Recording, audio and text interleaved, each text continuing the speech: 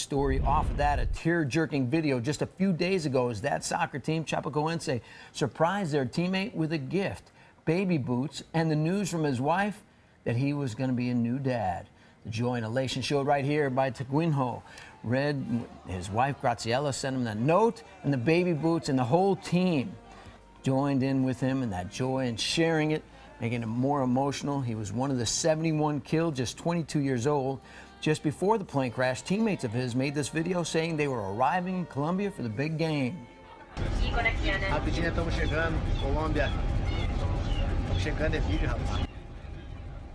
Now, 3 team members survived the crash, along with a flight attendant, a flight technician, and a journalist.